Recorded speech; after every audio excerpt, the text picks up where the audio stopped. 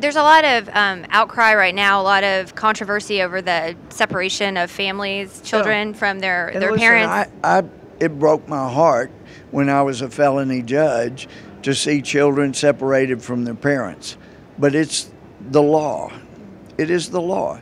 If you're going to come in and bring children with you while you're breaking the law, then, I mean, I saw it every day.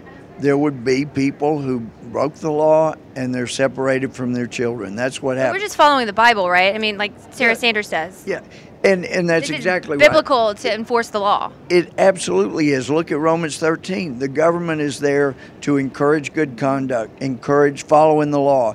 But if you don't follow the law, you're supposed to be afraid, because if it's an honest, honorable person serving in the government, then they're going to enforce the law. And by the way, there is none of this mistreatment of the children.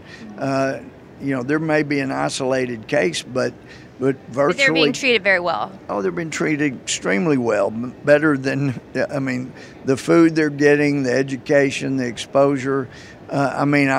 There's the possibility that people will be encouraged to come so that their children can go into that kind of atmosphere. But we secure the border, then we can work out about people that are here. Until that happens, we shouldn't even be talking about it.